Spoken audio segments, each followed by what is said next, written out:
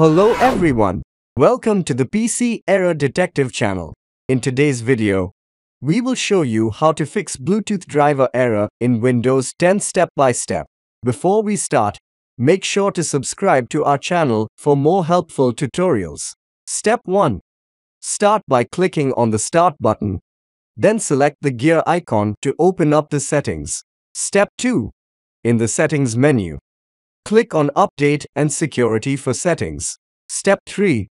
Next, click on Troubleshoot to fix any issues that appear on your computer.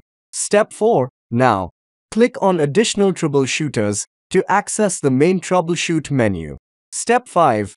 Under Find and Fix Other Problems, select Bluetooth, then click on Run the Troubleshooter. Follow the instructions provided to fix the issue with the driver error. And that's it. Thank you for watching. Don't forget to like and subscribe for more videos. Stay tuned.